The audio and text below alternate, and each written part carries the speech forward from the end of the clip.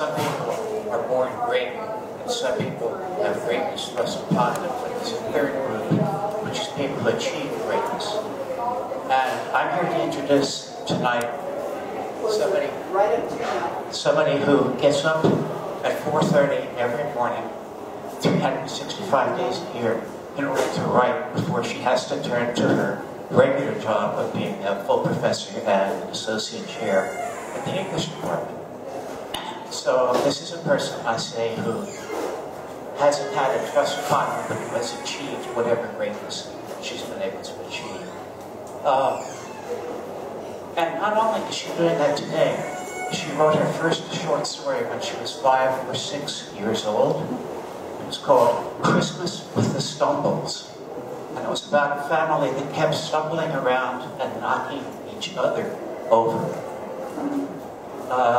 This year, she's come out with a book that involves a little girl who's discovered in a rocket ship amusement park near Cape Canaveral. She's in trauma. Her mother is lying dead at her side. She suppresses that memory completely. It's adopted by a couple who try to look into her real background so they can tell her the truth about who she is and where she comes from. But the man who's been doing that research, her adoptive father, dies before he can tell her anything about what he knows. So I want to submit that she's still writing about families 25, 30 years later who are stumbling around and knocking each other over. So without any further ado, Stephanie Smith. Thanks, John. Yes, I did write that story when I was very little. I also illustrated it. But I wrote it for my mother, and I would like to dedicate tonight to my mother. She was a librarian, and so I'm very happy to help out with the library whenever I can. My sister is also a librarian, so libraries are in the family. So tonight, I would first like to thank everybody for coming, both on behalf of myself and on behalf of Library West, and with special thanks to Professor Isabel Silver for putting this together, the lady in pink. So I would like to start by saying a few words about the Warpaint trilogy, because the novel that John was describing, Baby Rocket, which is this one, came out in June. But it is part of a 3-book series. And so I'm going to talk a little bit about the series. And then I'm going to read a little bit from Baby Rocket. And then I will pause, and I will be happy to answer questions or talk further. I've brought books with me to sell to you, and I'm happy to sign them, and I can tell you how to get the books if you don't want to drag one home with you today. And I'm happy to send you a book if you'd like. So whichever way, if you get interested. So, the Warpaint trilogy is being published by Thames River Press in London. All 3 of the novels deal with contemporary American women who are struggling to balance work, love, illness, and trauma, and, as John said, tangled family histories. Warpaint, which is the first of the trilogy, so that's that one, was published in October of 2012. And this one tells the story of a relationship between 3 women painters who are coming to terms with their mortality and artistic frustrations. If any of you are artists, you know that artistic frustration is mostly what you have. So, Baby Rocket then follows an historian who, as John said, discovers a shattering family secret about herself, after which she must build a new sense of who she is and sort of become a detective of her own life to figure out what happened. And finally, the 3rd novel, which will be published next year, they are giving me a pub date of February 1st, is titled Content Burns. And it's about 2 women with the same Puritan name, Content Burns.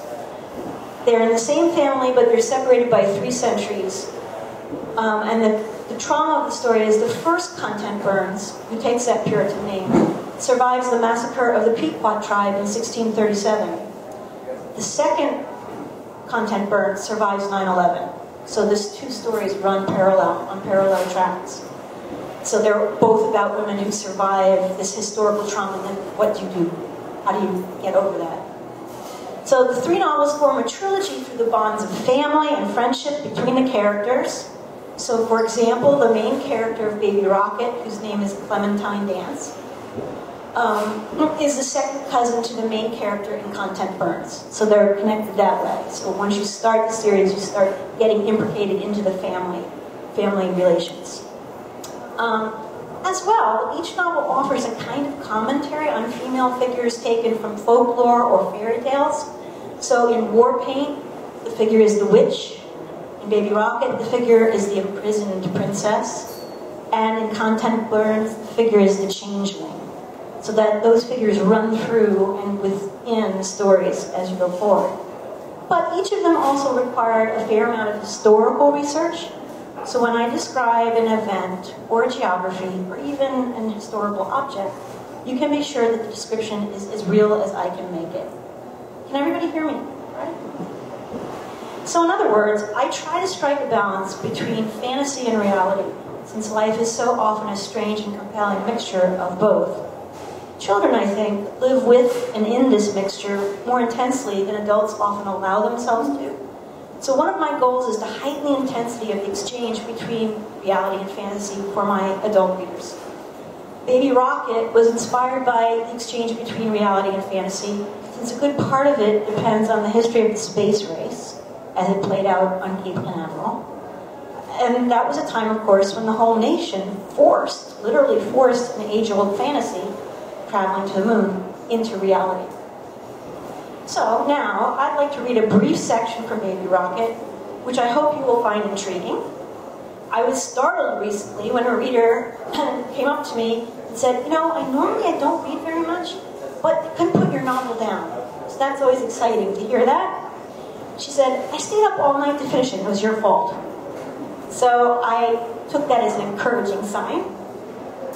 And if you happen to look at reader reviews on Amazon, you will see that I have a little fan following, which is nice. And I hope that you will become fans. Okay, so there's a few little things you need to know about the story, and then I'll read. I'm not going to keep you here forever, so but I want to give you a little taste of Baby Rocket.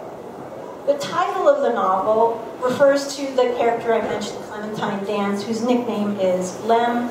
Her nickname is also within the family Sweet Pea. In 1966, she was found by police a few yards from her dead mother. She was hiding in a kiddie grocery store rocket ride, hiding down. She was traumatized. She wouldn't speak, so the police dubbed her Baby Rocket for where they found her. As an adult, Lem has no memory of this event. When her adoptive father dies of a heart attack, she discovers not only was she abandoned that way, but this man who she knew as her biological father was, in fact, her adoptive father, that he'd married her mother when she was a child. Now, without either parent alive, she must try to piece together this past. Why was she abandoned? Why did her mother die? How did she die? Who is her biological father? And this journey will take her from California, where her father dies, to New York, where she lives, to Florida, where her mother died, and then finally out to Martha's Vineyard, where she will start to put the pieces together and to heal her life. So the scene I'm going to read is set on the Space Coast for us Floridians. The year is 1999, so a few years ago, and Lem has discovered that her late mother actually had a twin sister who is still living. So she has come to meet family members she doesn't know she had and doesn't remember. Oh, and I guess one other thing, I did say her familial nickname is Sweet Pea, by which I mean the family who raised her. So I think that's all you need to know. But if you have questions, like if I haven't filled in enough background when I'm done, please ask. And I'm going to try and read with this microphone, since the door is loud. So, but bear with me because it's going to be a little hard.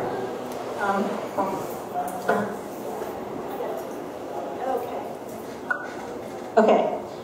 This is from a chapter called Gemini, and it's from the section of the book called The Space Coast. So I chose this for us since we live close. Okay. I stepped out of the car.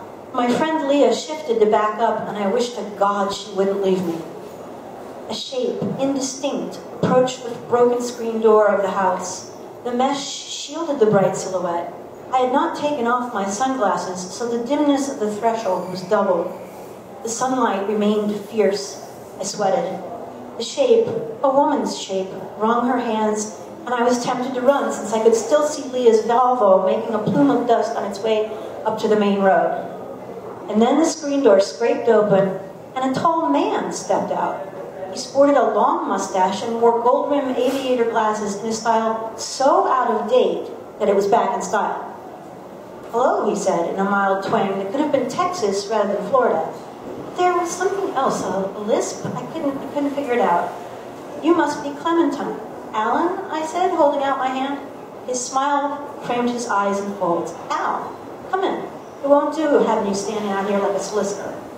And so I stepped into a house that had once been briefly my own, even if I had no memory of it. The entryway was narrow. Suddenly, I knew Alan would, he must, in order to let me pass, step back and to his left into the kitchen, which, unlike the hall, was bright yellow with white trim. There was no air conditioning, and I sweated right through my cotton sleeves. The perfume I'd put on that morning gave a last defiant tang before body odor took over. Al, dressed in blue jeans and a neat pressed shirt with snap buttons, looked cool. He brushed the hair fallen over his forehead to one side and asked if the place had been hard to find. "Yes," I admitted, "but as you see, I'm here." "I keep telling Mother she ought to move into town," he said as he leaned back against the sink, "but she doesn't like to give up on the old place." I looked around. The kitchen was generous and pleasant, with glass-fronted cupboards and scrubbed wooden countertops. A jam jar of black-eyed Susan sat on the sill, a plate of brownies near the icebox. "We're so glad you could come, ma'am," said Al. Again, I noticed a slurring lisp. "Do you mind dogs?" "No," I said, "I have a poodle." He unfolded his height and reached across the room to open a back door. A silent mutt padded across the room, his nail pitting on the formica as he made his way along sniffing. He looked up at me with dog eyes that seemed infinitely sad, as if the poor thing had been watching the banality of evil work in an indecent parlor in the backyard. "This here's Sputnik," said Al. "We call him Spuds, right, boy?" The dog's curve of a tail started wagging. "Spuds is older than any mutt has a right to be, so he does take a whiz on the floor now and then. You can't help it, eh, can you, buddy?" Alan placed his hand on the dog's head, and Spuds sank down to roll gently over to have his belly rubbed. "Sputnik was the last of Liberty's pups," said my cousin as he gave me a searching glance from behind his glasses. "Lib was the best. Granddaddy found her a few hours after she'd been whelped. She'd been near to drown with a big old rock trout around her neck, so we figured her for the runt. But she did fix up nice, and she was the best Christmas present I ever got." He smiled again.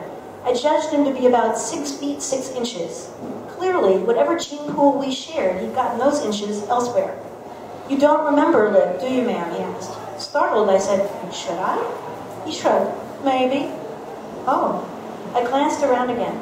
I had no tangible memory, just a vague familiarity that leapt at me without warning and then left. "Do you," I asked, "remember me?" "Why, yes, ma'am," he said. "As I told you, we lived here together for a brief spell in '66. You were about 4 and I was about 6, so I do recall." I heard him, but nothing he said formed a picture for me. I saw nothing, just a blank wall of anxiety. I bent down to pet the sleeping dog in order to avert my face. "I just don't remember," I mumbled. "Excuse me, ma'am?" I said, "I don't remember." "Sorry?" I looked up, a bit irritated. I said, and then I stopped. I knew why Alan lisped. He was deaf. He'd been reading my lips until I had turned my face away. I saw then that he was wearing hearing aids in both ears. Oddly, the fact of his deafness stirred something. It called it a memory, more like a distant cry. "Oh, Alan," I said, apologetic, "I'd forgotten." "No matter. Hate these things." He touched a hearing aid with the tip of his finger. "But they help." "I'm sorry," I said, wondering how I could have forgotten something I had also never known. It made me dizzy. "Do you mind? Could I sit down?" I asked.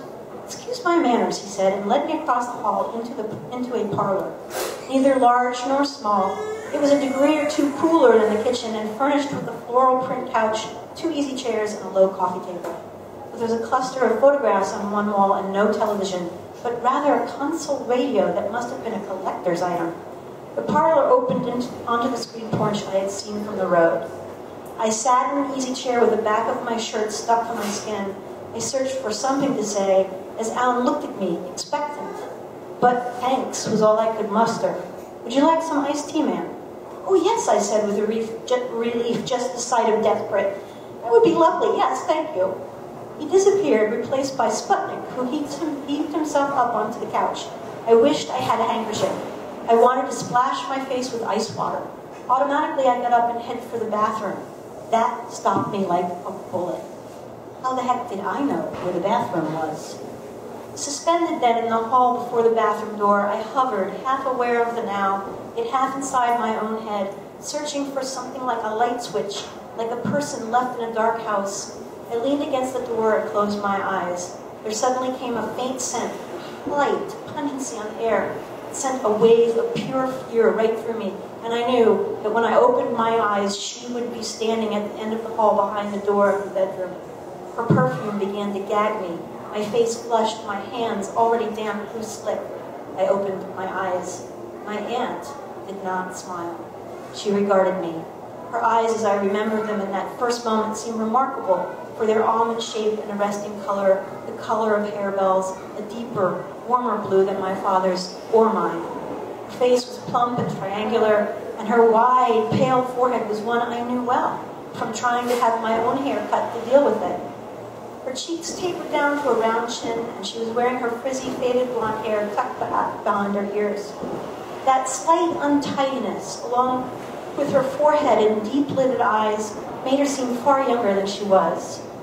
When she spoke, her voice was modest, as if she was afraid of her own sound. What she said, however, when she did speak, annealed me to the floor like an electrocution. I'm not kidding. She said, "Sweet pea?" And for a second, it felt as if her voice had flipped some fatal internal heat switch. "Sweet pea?" My name, right? Just my nickname. But I hadn't expected it, not in this house, and not on her lips. Thank you.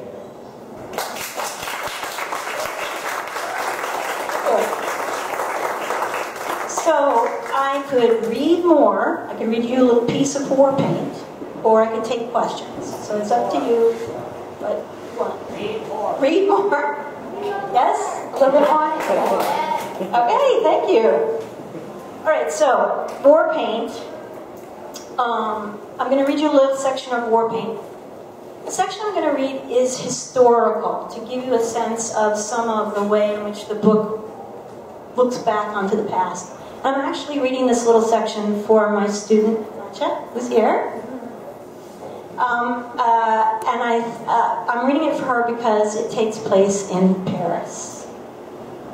Okay, so I don't think you need to know anything, though I'm happy to take questions about this section. Nancy Jones Davis stood in the lobby of the Paris Ritz, waiting for her new husband. He was asking in halting French what might be the easiest way to get to a bookstore his wife wanted to visit. Barely 20 years old, married a week, she'd already begun to take the measure of her husband, only to find his sleeves, as it were, a bit short, and his trousers a bit too long. Her infatuation with the young doctor had begun to mellow out into affection. She stood nervous and a bit impatient. Her French, learned first in boarding school and then at Smith College, was better than his. And besides, she knew exactly where the Rue de l'Orient, my French is not good, was. She didn't need directions, but he did have to ask. She tugged at a glove, touched her hat, and settled her clutch a little more firmly under her arm. Tom headed across the rich red carpet to her. With his needle nose and already thinning hair, he wasn't a beauty, but he was funny, and such a dedicated doctor. Her heart made a little splurge of, "He's mine." "Darling," he said, slipping a hand to her elbow, "are you sure you want to go to this bookstore? I think it must be a tad disreputable." She laughed. "Of course it is. Every artist I know talks about it." "Rue de l'Odeon. Is that in a poor neighborhood?" "Come on, Tom. Paul would be mortified if we don't go." "Do you want a cab?" "No, let's walk." "I thought it sounded rather far," he said, glancing behind him. "Oh, Tom," said Nancy merrily, "nothing is ever that far in Paris." He smiled in a way his bride would come to understand as both apologetic and annoyed, and followed her lead. Cold and clear, the flat, unruffled cerulean sky arched over the Seine as they crossed it, two young Americans between the wars, burnished by the armor of a yet untarnished love. They said little. The light was too perfect, the city too various, all of it new to Tom, all of it beloved by Nancy. While he took note of streets Parisian, she drank in the comfort of sunflowers or daisies sold in dull silver pots, ivy and architecture, the winter's sharp metal air. She wore a cloche she bought yesterday, one with a small brim, and a fur-trimmed coat from Réveillon C, 89 Rue de Petit Champ, bought with her mother's money and at her mother's insistence. The extravagance made Tom wince. When Nancy caught a glimpse of herself in the bookshop's plate window, she felt, well, quite modern. "Is this it?" asked Tom, squinting through the glass. "There's the Bard," she said, pointing to a portrait of Shakespeare hanging above their heads on an iron rod. "Yeah, this is it. What did Paul tell you about this place? If you are an American artist, you must visit." "But we're not artists." "Oh, bother. You read, don't you? This is a bookstore, isn't it?" And she stepped up into the shop. Tom doffed his hat and followed. Once inside, he relaxed. He was, after all, a reader. And the shop was crammed floor to ceiling with books. Several walls hosted black and white framed portraits of men and women, only two of whom Tom knew. But you were living in or around New York, as Tom and Nancy were. It would have been hard not to know the Fitzgeralds. The papers followed the couple as they tore around town. Two women were standing beside the marble fireplace, underneath about a dozen or so framed portraits. One wore a neat tweed jacket and skirt set with a round white collar and a soft striped silk bow tie. Her thickly curled brownish hair bobbed to the earlobe. The other, younger woman, also in a short, dark bob, wore a green drop waist dress and leaned against the top of the hearth, writing something on a small white card. Both women had strong features, the kind dubbed handsome rather than pretty. "There," said the younger woman. "Now I'm one of the company, too." "I'm glad," said her companion, taking the card. "Is there anything else you'd like to take today?" The woman shook her head just as a man stepped in from the street, or rather, blew in at a clip that was almost a dash. Nancy worried about the possibility of books flying off shelves as he whisked by the laden tables to claim the younger woman by slipping an arm around her green drop waist. The older woman said something low, which made the big man laugh, and in another moment the couple left. A rough, Nancy decided, and went back to her browsing. When she heard the woman in the bow tie sigh and say, "Poor Bumby," she felt confirmed in her opinion of the one-man windstorm. "Who was that?" asked Tom suddenly at Nancy's side. "How should I know?" "Well, he looked familiar." "All Americans look familiar." "Oh, and how do you know the man was an American?" "He looked American." Tom laughed, and Nancy smiled. "Well, he did," she said, putting the book she'd been looking over back on the shelf. "Big galoot like that. Want to bet on it?" "Why? We both thought he was an American." Said Tom, rubbing his earlobe. "True, but I'm going to ask. I want to know." And he stepped over to the woman in the bow tie who was filing library cards. "Excuse me, ma'am." The woman looked up. "Yes, may I help you find something?" "No, thank you, but I do have a question. If I may ask, was that man who just left an American?" Which made Sylvia Beach laugh outright. "Why, yes," she said. "Oh, yes. I don't think there's anyone so American as him. Would you like to see some of his work? These short stories are his," and she reached for a small pile of books on a table, a small pile of In Our Times by Ernest Hemingway. "Never heard of him," said Tom, looking over the slim volume. "You will," said Sylvia Beach. "Trust me, you will."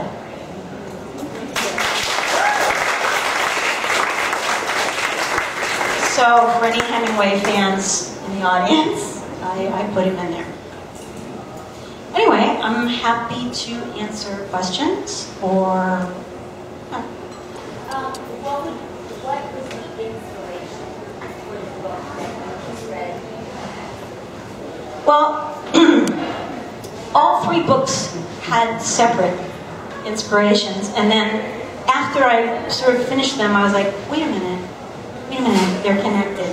So I went back and made those connections more distinct. So let me give you a quick answer to Baby Rocket, and then if you want to hear more, I'm happy to do that. So this is a strange story. This is where Baby Rocket came from.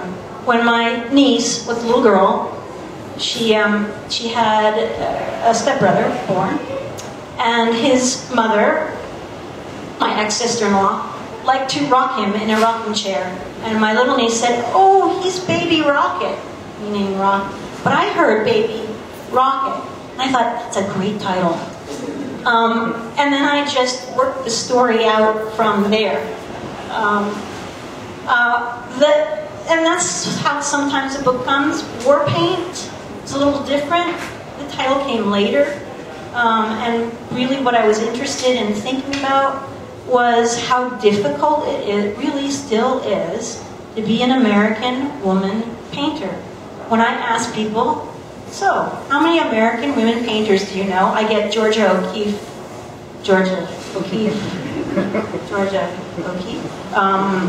Are there any others? And there are many, many others. Artists, painters, sculptors, but they're not, we don't celebrate them the way we celebrate men. So I wanted to write about that, because I paint. And I know lots of women artists. And it irritated me. So, sometimes it's irritation. The third book was inspired both by a student of mine and by my family. My family genealogy goes back to 1637. Well, actually, 1626. The Averys were in Connecticut in 1626. And I actually have a giant 800-page volume of the family genealogy that the family has privately printed, so you can trace the family back. It's big. But in it, it has all these little stories about family. So I wanted to write about that family history. And I had a student who was a poet whose name was Charity Burns. And I thought, oh, there you, why would you saddle a child with the name Charity Burns? You know? So then I thought, well, but I don't want to steal her name. But so I chose one that would be even more awful. What if your parents named you Content? Content Burns, because that family name had been in the family for so long. So my contemporary character, who survives 9/11, actually calls herself Cabby, because her name is Content Abigail Burns. Two names you can't stand, and then the Burns part. So that's where that one came from. So there are actually pieces of that novel that I have taken directly out of my family history and fictionalized. So that's sort of where they came from. But like where every book it's different. So I don't know. Sometimes something just strikes me. Anybody else? But the story of a young child being left abandoned alongside a dead mother and having to trace him, where did that come from? I don't know. I don't know.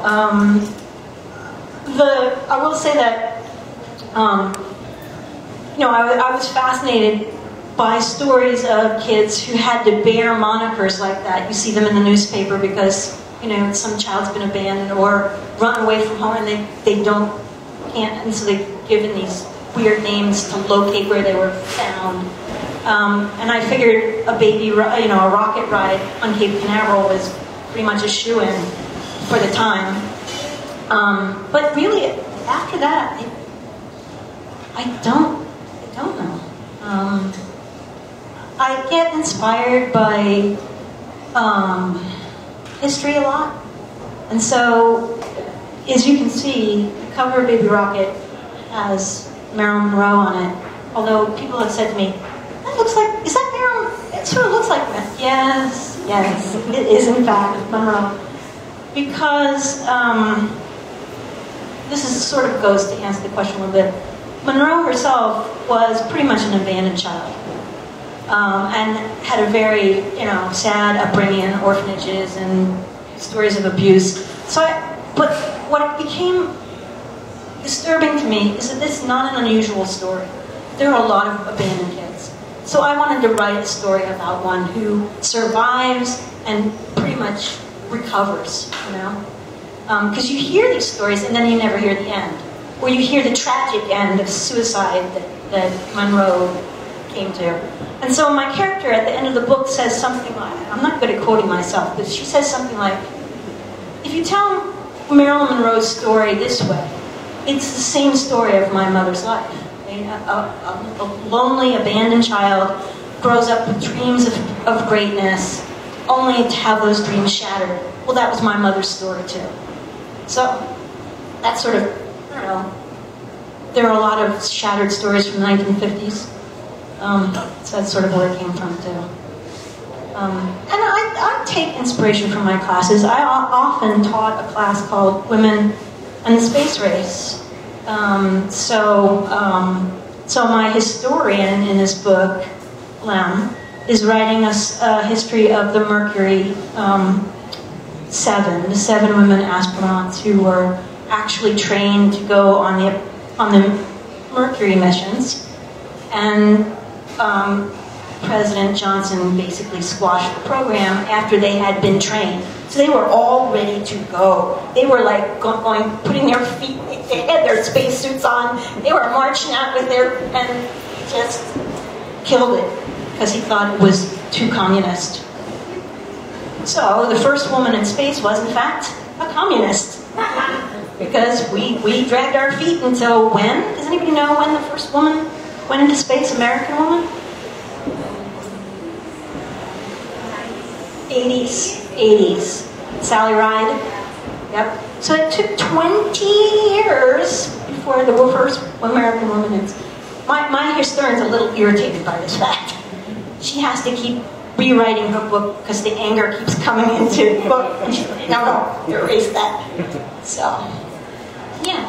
I remember when you were writing or working on Baby Rocket, and you were doing some historical background on the whole things of the time. Mm-hmm. Is that still in there? No. It disappeared. Yeah, sometimes I do that historical research because I think it's gonna, be important, like in the sense of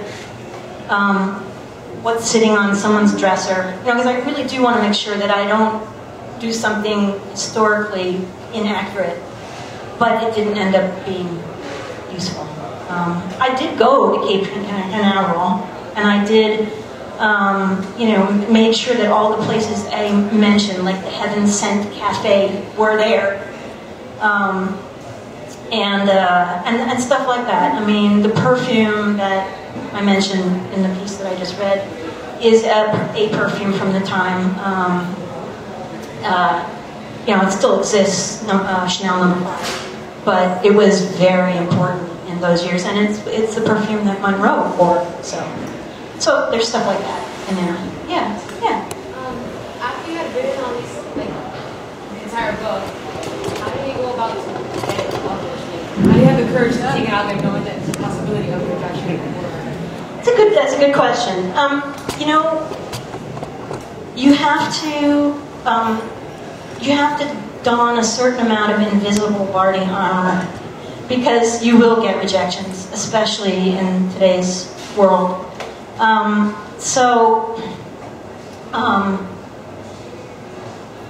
I'll say the same thing that the swimmer said. You just don't give up. You just don't give up. I forget her name, but the woman who just swam from Cuba. Yeah. I had my first novel published when I was 22, and I was very, very lucky. I was working with a writer who was my mentor, and she read the manuscript for me and actually handed it to her publisher. So for that first novel, there was no rejection. It was like, I just danced my way to the bank. And then the second novel followed that one because the two of them were connected. But then I wrote a third one, and that one is down here. That was in 1995. And then I changed what I was doing because artists don't like to get bored. And I couldn't find a publisher. Couldn't find a publisher. Couldn't 15 years of couldn't find a publisher. And I won't tell you how many rejection letters because you will cry. But I saved them all to remind myself that you don't give up. So how do you do it? You just do it. You just do it.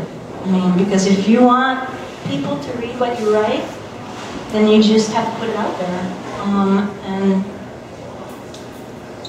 I don't know.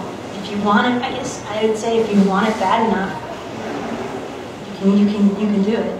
But it does take courage. It does take a certain amount of courage. And a certain amount of, okay, I just don't care what they think, on to the next publisher, or on to the next, no. I mean, when my manuscript would come back, I would just take out the next address and send it back out. So when this book was first accepted by the publisher, I hadn't heard from the publisher for, maybe 4 months. So I emailed, dear so-and-so, I haven't heard from you in 4 months. I guess that means you don't want the manuscript. So I hereby withdraw it. The next thing I know, the telephone's ringing. I'm talking to somebody in London. No, please, don't withdraw it. We want it. Do you have any more? I was like, yeah. Are they connected? Like, could they be connected? Yes. Great, okay, we'll send you a contract. Okay, I just made a 3-book contract after waiting 15 years for this to happen, so, you know, and then suddenly I had a 3-book contract, and I just talked to the publisher last week, and he's like, you got any more? And I'm like, oh yeah, I got 3 more for you. So, you know, it just takes time. Yeah. Which one of the characters in this trilogy do you find embodies the most of you? Me. Because I'm seeing some of what the answers to your questions, I'm seeing some similarities, and I'm just wondering, is there one character that you feel that embodies you the most? Nope. No.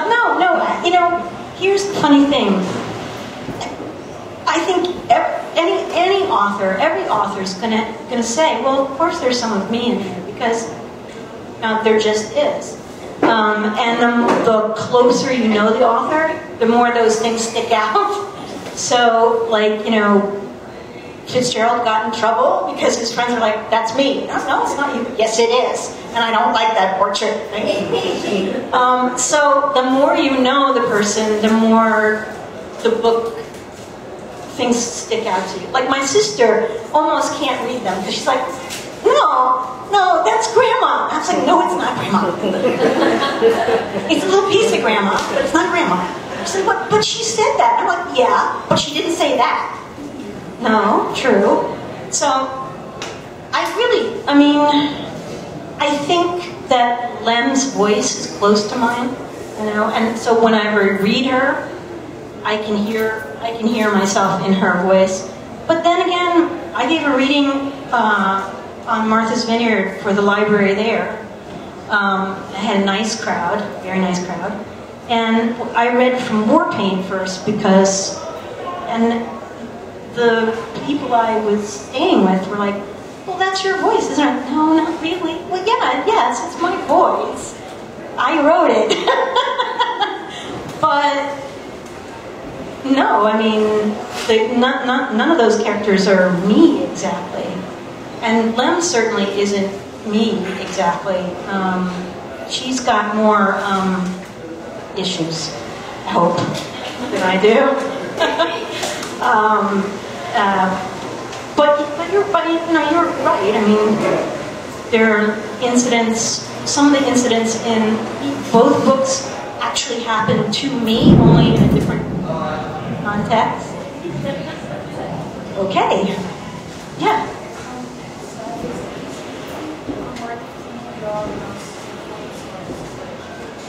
I just couldn't hear you. I'm sorry. Oh. Stylistically speaking, probably from my, stylistically, most definitely from my writing teachers. So my teachers were Ursula K. Le Guin, who wrote a lot. And my other writing teacher was Michael Cunningham, who wrote The Hours. You know that? So they both had a great deal of influence on me. After that, because I teach the 19th century American literature and I teach early 20th century American literature, probably, and my students wouldn't be surprised, Fitzgerald, yes. I mean, if I could really write like him, I try. And then the other authors, I think, who influenced me, not necessarily stylistically, but in terms of content, would be like Willa Cather, or actually any writer who writes about strong women characters who aren't simply going to get married soon, or have sex soon, or get married and have sex, or who do something else than swoon, or follow a guy around, or such. So, but that they would be my most influences. Yeah. As someone from Boston, I'm interested in the Martha's Vineyard piece. You mentioned it a couple times, and I was just wondering why Lem ends up there, and what she does there, and also the geographical significance of the places in the book. And you mentioned California, New York, and Florida, and Martha's Vineyard, and I was wondering if there are any thematic connections in terms of those locations. Yeah. Well, first of all, I've lived in all of those places. So that's sort of my, so we go back to the other question, yeah. But actually, the significance of the geography has to do with how my character understands herself. So she's in California because her father moved there. She doesn't like Santa Monica very much, and she doesn't know it very well. But she discovers that her father retired there because he had this thing for Marilyn Monroe. I think like a real thing, like a real crazy thing. And so part of starting in California had to do with the Monroe angle. My character lives in New York because that's where she lives and works. Florida is where her mother died. And then she goes to the vineyard because she has a friend who is a painter from Warpaint. So this friend knows that she's going through a hard time and knows the story of what's going on. And so she encourages her to rent a home from a friend of hers to write the book and to sort of clear her mind out. So she goes there, not knowing anything about it, just to have a summer, and then it really affects her because she falls in love with the place, and in fact, sort of falls in love with the man who owns the house that she rents. But having said that, when I say that, she falls in love with him, but he's gay. So it's not really a romance exactly, but they become sort of partners for a while. Did I answer? Yeah. So, the vineyard for me, I discovered the vineyard in '95 when my cousin invited me to stay there. Even though I had lived in Boston, I had never been out there. And I just, I love islands. I grew up on an island. And so, that too, I wanted to end the story on a place where things end. And Martha's Vineyard, if you know geography at all, or geology, is actually what they call a terminal moraine. It's where the glaciers stopped moving. And so I wanted to use that terminal moraine for the place that she stops searching, and she finally knows what happened to her mother. So there is some thematic, there's some themes in there. Yeah.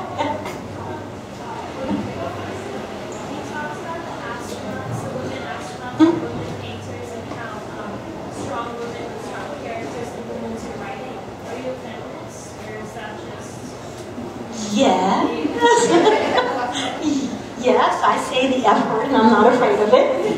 I teach feminist theory on and off. I am an affiliate with Women's Studies.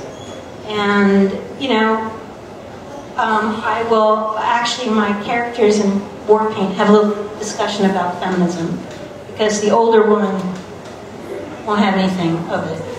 And the youngest woman says, yeah, I think I am. And the one in the middle is like, I don't know. But there's my favorite quote about feminism is this one. And I was looking for it because I can't remember who said it. But it goes like this. I don't really know what a feminist is, but I do know that I'm called that whenever I differentiate myself from a doormat. So, yes. Thank you. Thank you. Yeah. I kind of have a two-part question, but it has to do with process. So, first one is, do you just write anywhere at any time, or do you have more like a ritual or something around you while you're writing that's kind of consistent? And my second question is, when it's a work in progress, is there anybody you show it to, or are you a little bit more personal with it? No, those are good questions. I write in the mornings when it's dark and or I did for the bulk of my writing life. Recently, not so much. Getting a little slow in the morning, but I like to write when it's quiet and dark. This is the Sylvia Plath part of me, right? She used to write before the milkman came. And just as an aside, I loved Plath when I was a teenager and a college student. And so I wanted to be Plath. Didn't really think about that. Yeah, except for the end part. But because I wanted that, I actually worked for Mademoiselle magazine. I mean, I actually followed her path and worked. Luckily, the bell jar did not descend upon me. But so, normally I like to write before the day starts. But do I write anywhere at any time? Yes. I carry a notebook around. If something strikes me, I write it down. If I wake up first thing and there's something in my head or I'm brushing my teeth, I carry it, like Mr. Hemingway, I carry a little notebook around. Because unlike the ritual part, the morning, I take inspiration from Harriet Beecher Stowe, who had 9 kids, and she still managed to write that big book that changed the country. And she used to write it, like wherever, changing diapers, making up, wherever she could write, she did. And I think that's a very useful habit to form, because most of us have to have a job. And if you have to have a job, you can't just say, oh, I'll write when inspiration strikes me, right? Because you might be in a meeting, or changing diapers, or you have to teach a class, or somebody needs something signed, or something otherly really boring like the laundry has to be done. And if you can't make little pieces of time to put that book together, it will never happen. So, both, I guess. I mean, I have a little bit of ritual, and a little bit of I'm doing this. And I have to say, I like to walk. I've always been a walker, and I write in my head when I'm walking. And then whenever I reach my destination, I write down what I was writing in my head. And that's proved very useful, actually, especially on a campus this big. You know, you're tramping across, you're sweating, and yeah, there's a little story going on in your head. Oh, that's how it ends. Oh, where's my pen? So, yeah. So you actually hand write it on pen and paper as opposed to typing it up? No, that really depends. Now, see, John was very generous with my age. I was like, really, only 20, 30 years ago, more like 40. But when I started writing at the tender age of 5, that was your choice, pen and paper and unpack Corona type So I wrote my first 2 books that way, and I wrote them longhand first, and then I typed them on a typewriter, which meant you had to keep going back and a little corrective tape, and then when you finally get it finished, you run to a Xerox machine and Xerox it because you're like, I'm not doing that again. But of course, computers made their happy appearance while I was in graduate school, and so I bought one in like '86. It was kind of big. And then I started doing a kind of mix and match. Like I'll write something down, and if it gets far enough along, I switch to typing. But then there are some things I start typing, just because. So really, it depends. I don't write the whole manuscript out anymore by longhand, no. The last time I did that, I think it was 1992, maybe. But hand sometimes gives you a better sense of the story, at least for me. Now, maybe if you didn't grow up back in the day the way I did, it wouldn't. But certainly once the story really gets going, like I really know where I'm going, I really know where it's going to end, I'm on the computer. Because you can erase, you can cut and paste, yeah, so, yeah. I mean, the computer really was like a little miracle. Yeah. I was wondering, did you send your new 3 books to your mentor, or is that just something you did in your earlier days of writing? Oh, okay, so I didn't answer that question. No, I don't send them to my mentors anymore. I'm too old. I mean, in other words, Ursula is very generous to young writers. And I knew her from the age of about, I think I met her when I was 19. Yeah. And I lived in Portland near her till I was about 25.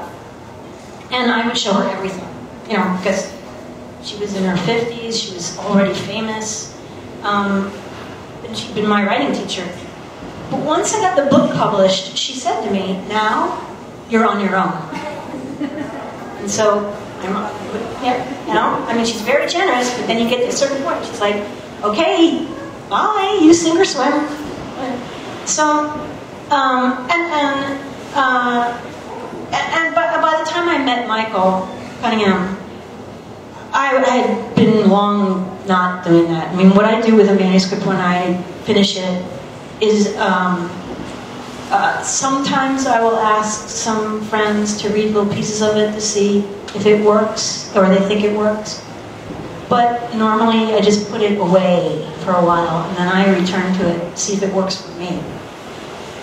So now I really, I used to have a circle of readers when I was younger, and I think it's very valuable to have a circle of readers who can read that first draft and say to you, Steph, I just don't buy X, or why did you have Y do this, or, because those are good questions. But this is what now, this is like my 7th book, I think I can do it now. So, but like I said, when I was in my 20s, I had a writing group, and I think they're very important. When you write like a full-length novel, will you write it out of order or just from beginning to end over a long period of time? Each of the novels is a little different. So, so I try to write it in chronological order, but sometimes I have to go back and rearrange things. So, I'm trying to write the story the way it's unfolding, but then there are moments like the one I'm working on now, I realized, because I finished the draft, I was like, there's something missing. I don't know what it is. I don't know, so I just put it away. And then a couple of days ago, actually, I was thinking about it, and I was like, oh, I need another chapter here, like right in the middle.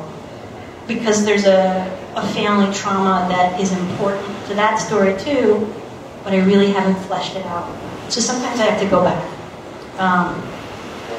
So I don't know where I'm going when I start. I know a little bit about what I want the story to do. And then somewhere in the middle, I pray for an ending. Because I don't know where it's going. And sometimes it's like, okay, how does this end? And to me, those are the moments, those are the aha moments. Those are the real inspiration moments where you suddenly go, dang, I know where this needs to end. Just cuss. That comes out of nowhere. But it's exciting when it does. And when it won't, you're like, will I ever finish this? So, but it really depends. So like each one of these books had a different trajectory. Though, think about this. I did start all of them at the beginning.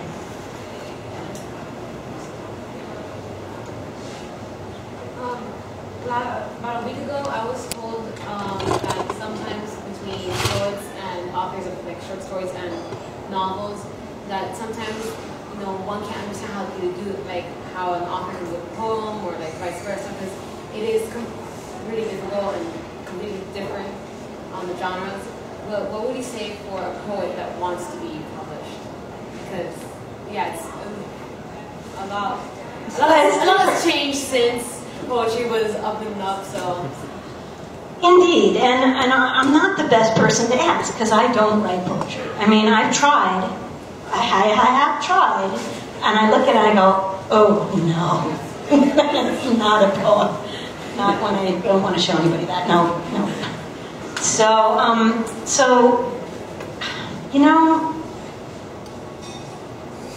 I really don't know. I think what a lot of poets do now is use online resources. Try to get published in online venues, and they do.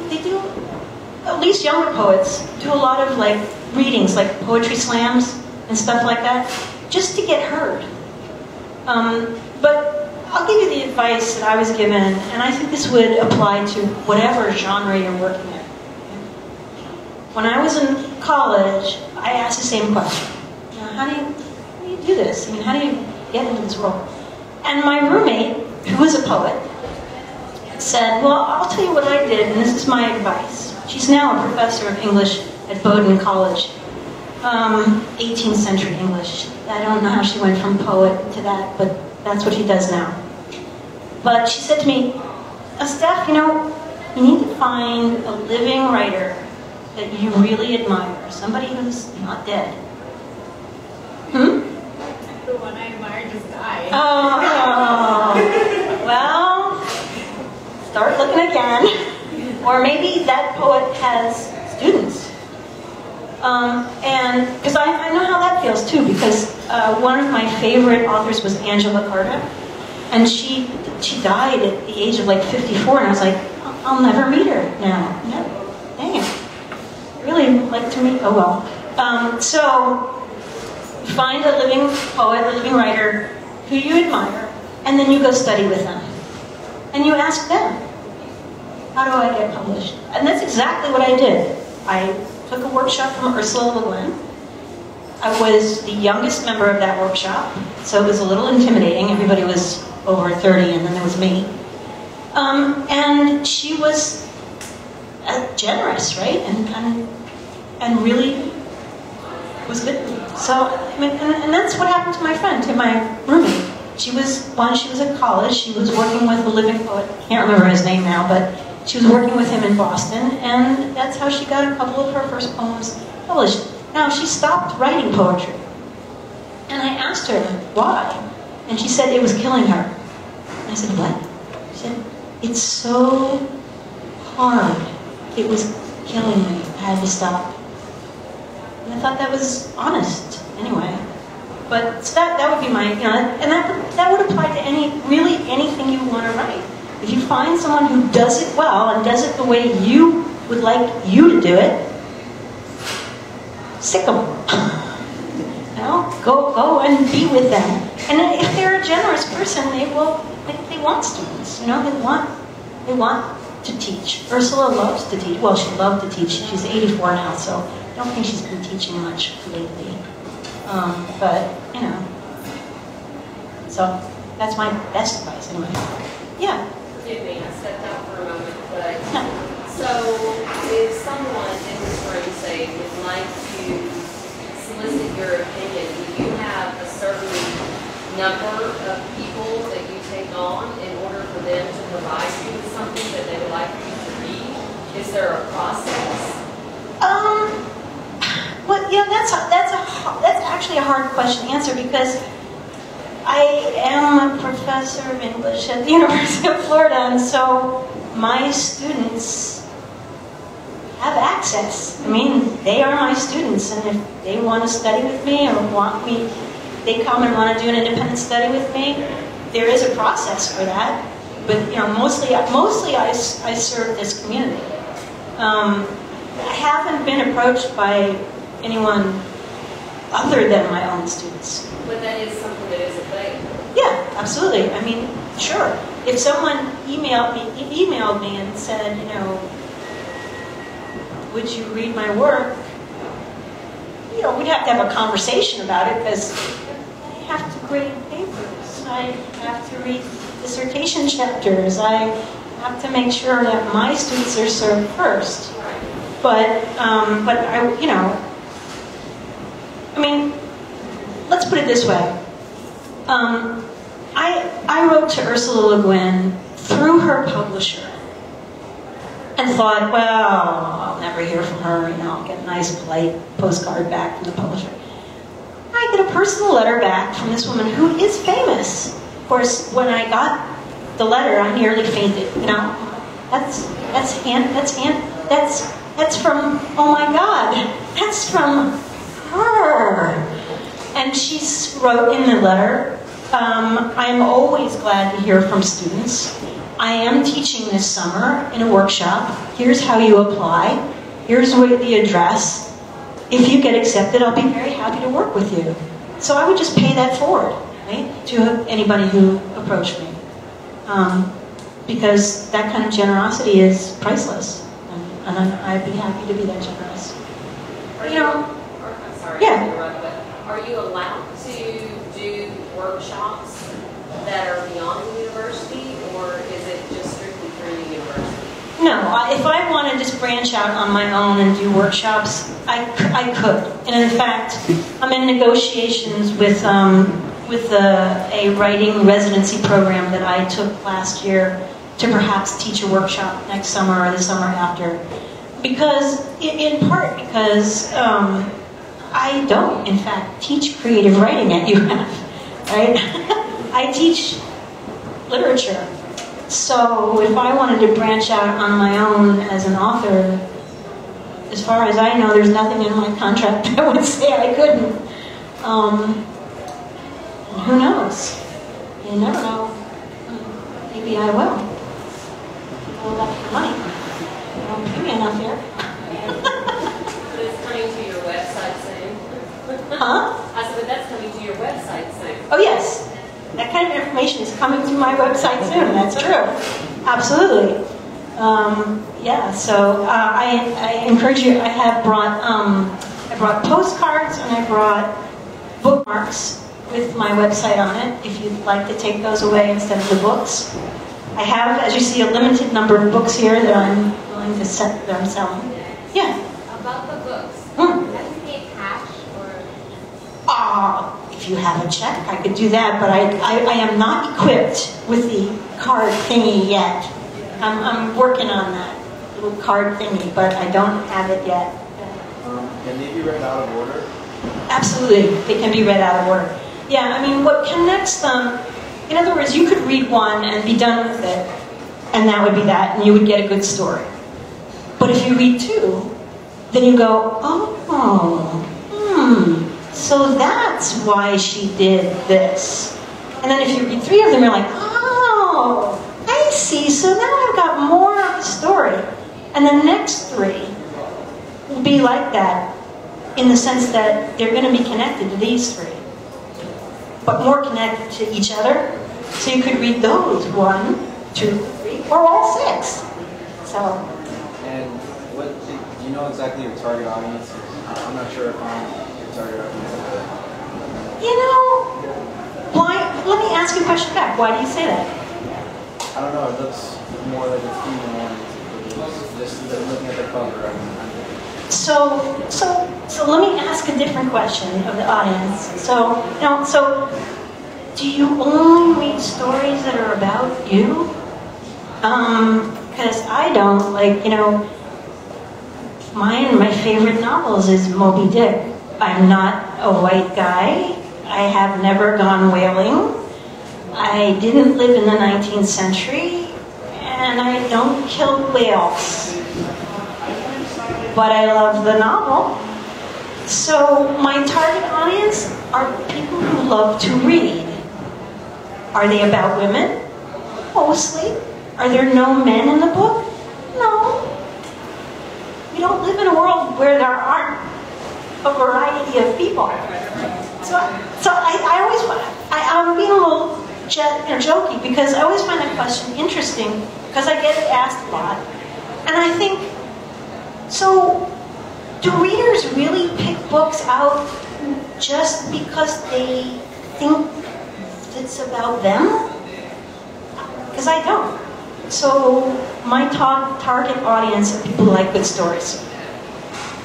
I'll just offer, I just pick a book out because I think there's something that I can read. Mm-hmm. You know, that it's going to move you to a different level of feeling.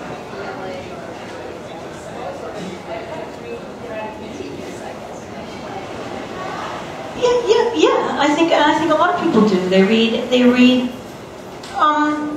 further their experience or to learn something they didn't know.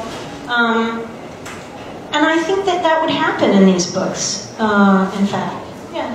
I think for me, or an answer to that question might be that when I select something to read, I might read something that resonates with me because there's somebody strong in my life, whether it's male or female, but they show the characteristics of that individual.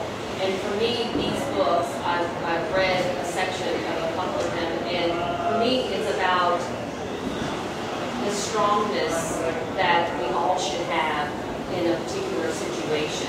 And I think that the target audience, perhaps maybe even for a young man like yourself, would be that you want to admire strongness, whether it's a male or a female. And these books would perhaps maybe give you that admiration sort of thing.